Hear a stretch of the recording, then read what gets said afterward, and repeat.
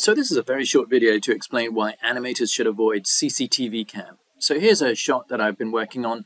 It's a really simple piece of animation.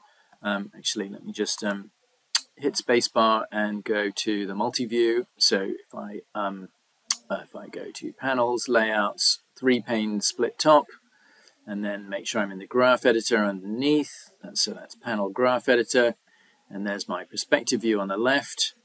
Press 6 on my keyboard, so I'm in texture mode. Whoops.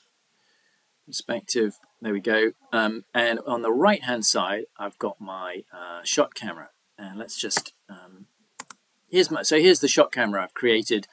And you can see here, if I turn off the visibility, you can see this is a character just turning his head from left to right. Now, this is what I would call CCTV camera,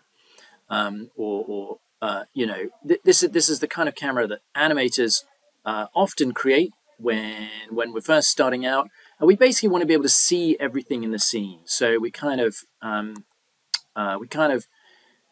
take an overview of the shot, but you actually very rarely want to stage your scene like this. And a much better way to stage your scene is to move the camera down to eye level, or approximately 5 feet 7 inches off the ground. Now, why should the camera be at eye level? Because that's what most people look at. And in any piece of animation, the camera, if I just make sure I've got my shot camera selected, if I keyframe it here, and then make sure I've got another, I'm just going to delete these other keyframes down here.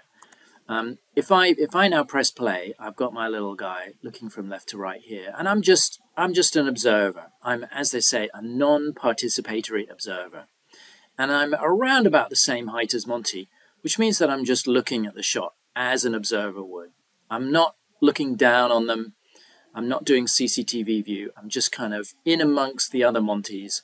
I don't know how tall Monty is, but let's say he's 4'6" off the ground. I'd be about that. If this were a taller person, I'd be a bit taller. But essentially, the camera is kind of at eye level. Now, I can change this a little bit. I could zoom out a little bit here at the beginning and maybe kind of zoom in, have a gentle zoom. But basically, my camera is in amidst the Montys, around about eye level, not looking down on the scene from above.